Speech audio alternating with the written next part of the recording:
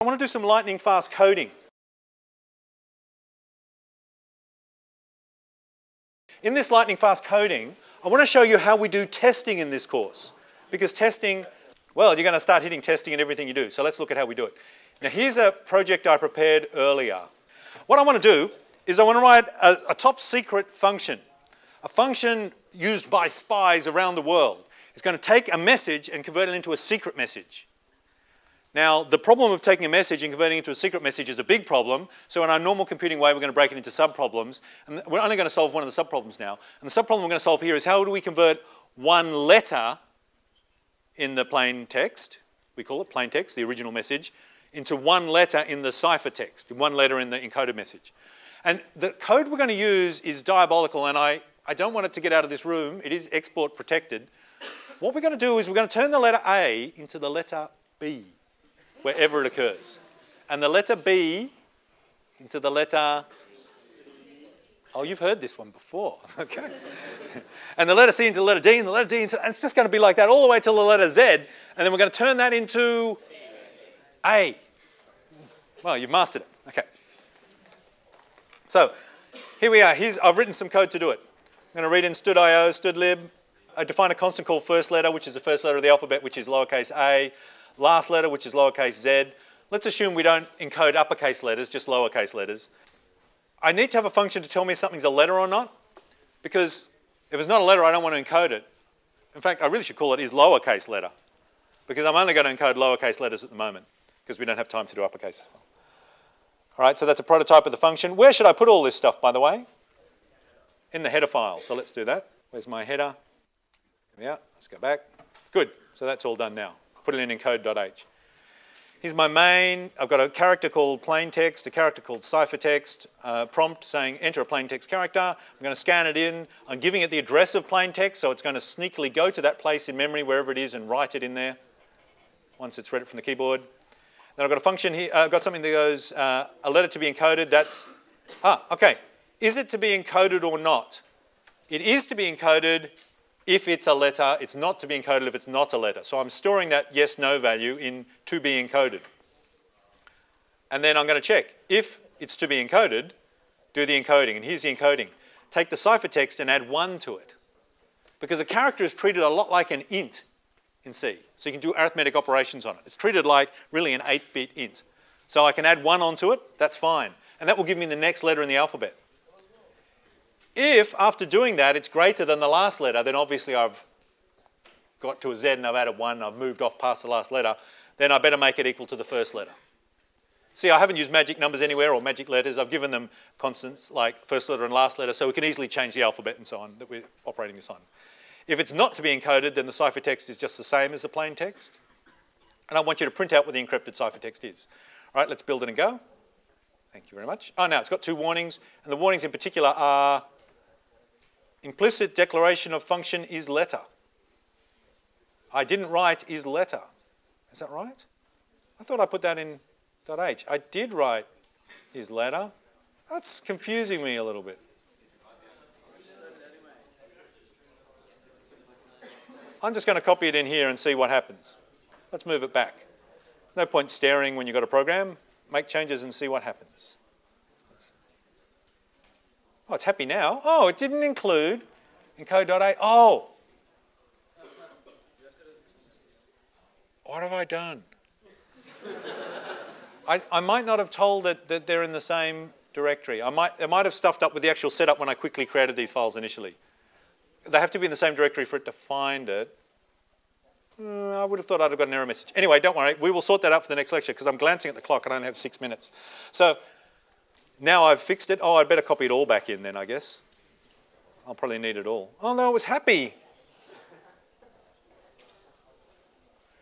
Very strange. It was happy. It wasn't complaining that those guys didn't exist. I wonder if it's just grumbling, if it's giving me any... Sometimes the error message you get doesn't really summarize the error very well because there is a problem that I haven't yet although I've declared that function, I've told you what it's called and its input and its output, I haven't defined it. I haven't said how the function works. That's missing. So maybe, although it says it's looking for a declaration, maybe it's really looking for a definition. So why don't I do that? Int is letter. How do I know if something's a letter? Yeah. Is indeed a letter. Letter. Oh no, I can't call it letter. Is. Ah! I've run out of words. I wish I was a human thesaurus. Alpha. I guess. Okay, it's alpha if the letter is greater than or equal to the first letter. Thank you. Or, and here's how I say or, double bar, or the letter is less than or equal to the last letter. Now alphas, I've combined two expressions. It's going to compare these two things, and this comparison is a Boolean comparison, so it's returning a 1 or a 0. It's going to compare these two things, and whether it's true or false will return a 1 or a 0. And those two 1s and 0s, or zeros, will be combined with the OR operator. And OR behaves just like you might expect. If either of them are true, then the whole thing is true.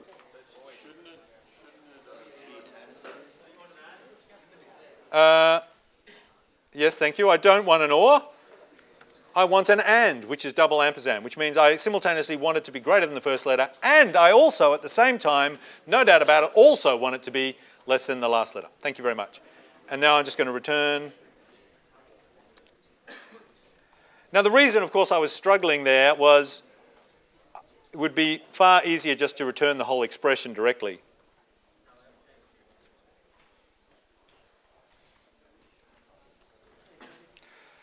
Okay.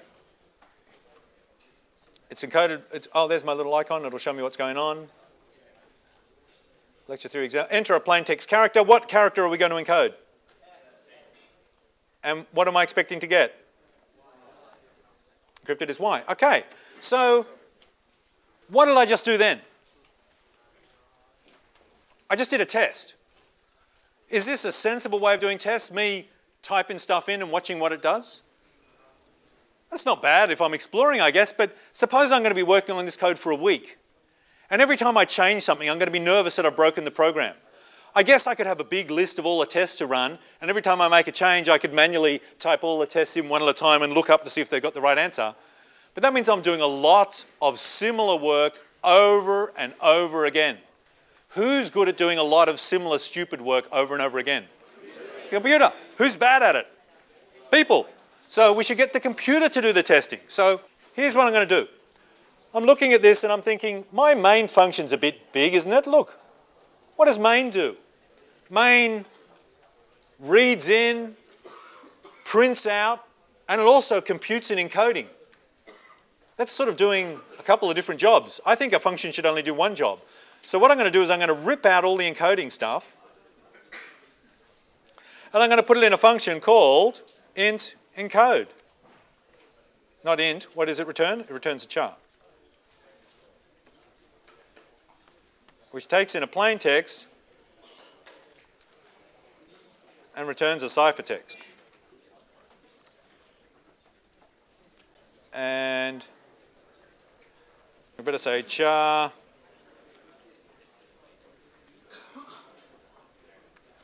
okay, now I've got a function that does it.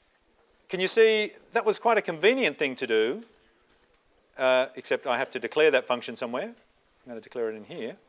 Oh, that was a problem before, by the way. It was giving us a wrong error message and everything was all right. That's good, so we can get rid of that. All right, so I've declared the function.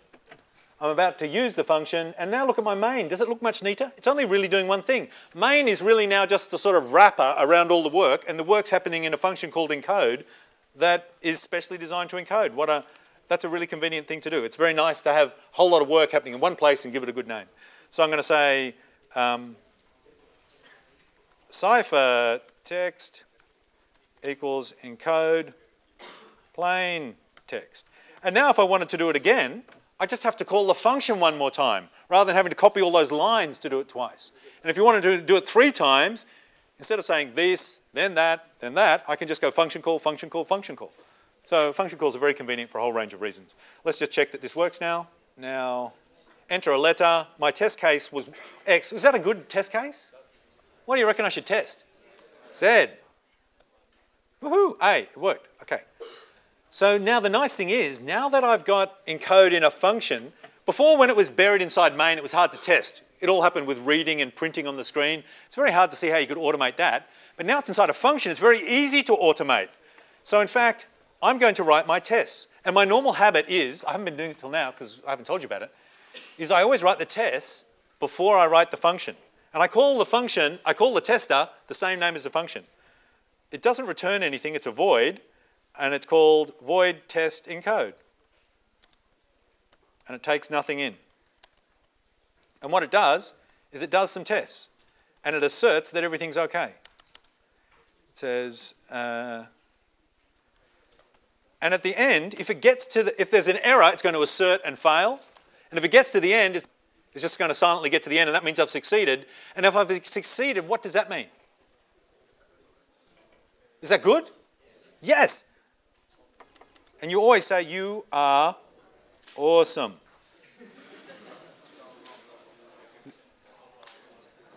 Oh, it's missing an E. So you're not quite awesome. You're awesome. And you put lots of exclamation marks in here because this is the most exciting thing in the world. And it's actually really fun when you're programming.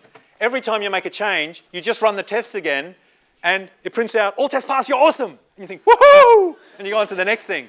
And it turns this normal painful experience of programming into a series of someone complimenting you all day long. It's absolutely fantastic. So all I'm going to do is my tests, and my tests are simply assert. So I simply assert that encode of A, what do I expect that to be? B. Notice chars go inside single quotes like that, and strings go inside double quotes. You've seen that? Okay. Let's have some more test cases. What else? Z should go to A, and what's another test case? Yeah, capital A shouldn't be encoded at all, should it? Numbers, that's a good idea. Thank you very much. What should 7 go to? Shouldn't be encoded. Okay, now I just click build and go. Oh, actually, I better define test encode. I'm just going to put it at the top for now. And I'm going to... And I always run my tests before I do anything. So I just normally stick at the front of main all my tests. And every time I run main, it runs my tests silently for me. Here we go. Oh, and I don't need the voids. Don't need the void. And we're using assert, aren't we? So I better put assert in. Woo. And it ran. And what does it say? All tests pass, you're awesome. And then it does the rest of the stuff. Please enter a character. It's in the boring, normal land of running the program. But before the program runs, the first thing it does is run the test. And every time I write a function, the first thing I do is write a test. And I hook it into that chain of tests up the top. And that means whenever I do anything, all my tests run. Yeah? Does that make sense? Okay. See you next week.